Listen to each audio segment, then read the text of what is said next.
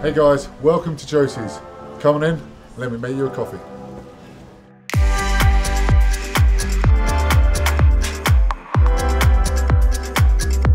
This is Josie's, our coffee shop. Myself, Josie, her family, the Latou family, and a couple of friends are involved with this. We started Black, White, Red probably 6 years ago now, and then merged with Josie's, which was a local venture. And now there are 3 Josie's. There's one in Bishop's Waltham, one in Petersfield where we are today, and one in Winchester. One of the guys I was involved with was an ex-professional cricketer, Kevin Latou, who played for Hampshire, so we're very much on a similar wavelength. Always looking for something outside the sport to try and grow and evolve with. We're still here at the moment, still enjoying it, and going quite well. So here we are. As you know, I'm more a mocha man than a coffee, but I'm going to give a coffee a go. Latte, let's do a latte, shall we? Go on then, leave it to it. Here we go. Always going to make sure it's nice and clean, eh?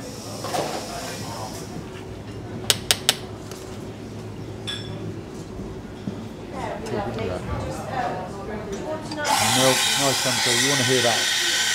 Don't get me wrong, I'm not down here making the coffees every day and stuff like that, but I like to know what's going on in the running so that when you do retire and you do need that transition in your next career, whatever that be, hopefully you know how to do the profit and losses, you know how to run a business, and you can kind of move forward. Then here we go, the moment of truth, eh?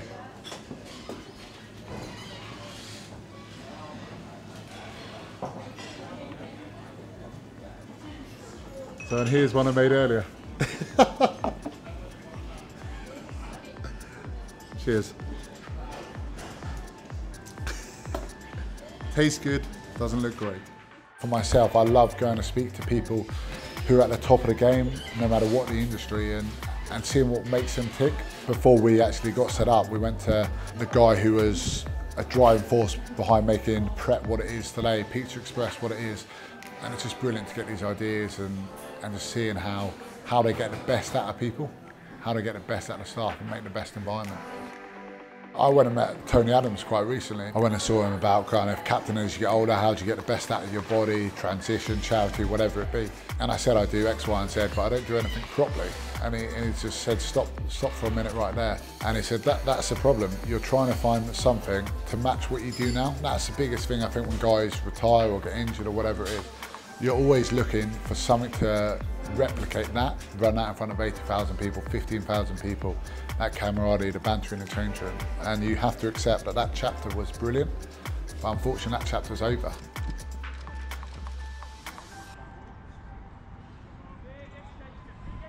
For me, I need to have other avenues, otherwise I find I get that burnout. I can't just train and then go home, sit on the sofa every night. I need something just to make your mind think differently, to interact with different people. Of course, the rugby is your first priority, and you need to make sure that on a Saturday you are ready. You can't be out every night doing X, Y and Z. But for me, it's hugely important to have that balance. Hello. How are you? Very good, thank you very much. Hopefully that's okay. That looks gorgeous. Black coffee I'm okay with. Perfect. Hot milk. It's an autumn day. We need to be cosy. Exactly. The qualities that rugby players have, there's leadership roles, there's working in a team environment, there's working under duress, stress, different personalities in there. How do you get the best out of people? Which means you are very suited to working in the workplace and different environments. So no, I think it's very encouraging that guys are developing those skills without even realising, so that when they do have to make that next career path and that next kind of transition into the workplace, they're ready for it. Whenever we're at Pennyhill Park, it's only about 35 minutes from the Winchester branch, so we pop down every now and then on the day off. I think Elliot, we got him behind the machine, him and Jamie a couple of times, who I think they've worked on their coffee abilities since then, but at the time it wasn't too great, and he gave a bit of the big one and it didn't come out. He blamed the coffee machine. So I am probably, I reckon, one of the only people that co-own a coffee shop and not actually like coffee, which is one of the rugby guys' favourite things. So yeah, I have a mocha or hot chocolate, green tea, milkshake, whatever it be. But yeah, I'm not actually a fan of coffee for some reason. I love the smell. But yeah, I know it's a quality product that we sell though, so make sure you come.